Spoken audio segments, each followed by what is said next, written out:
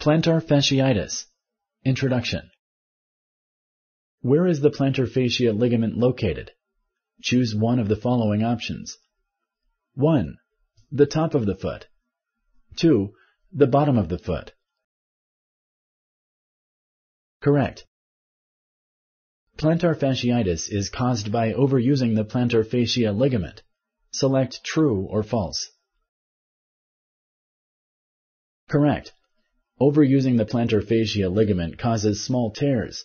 Repeated tears in the plantar fascia results in the inflammation and pain caused by plantar fasciitis. The pain caused by plantar fasciitis often is the most severe during the first few steps of the day. Select true or false. Correct.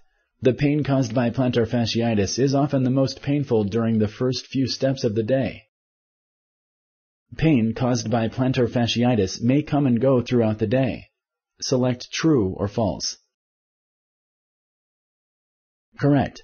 Once the plantar fascia relaxes, the pain may go away. It may return if you stand or sit for long periods of time. Which one of the following can strain the plantar fascia? Choose one of the following options. 1. Rolling your feet inwards as you walk. 2. Standing for long periods of time on hard surfaces. 3. Wearing high-heel shoes. 4. All of the above.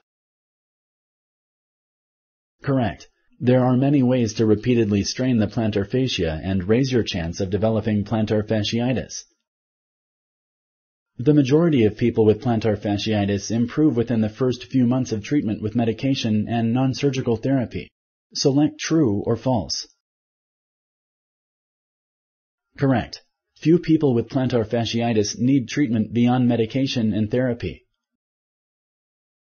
Thank you for using Explain.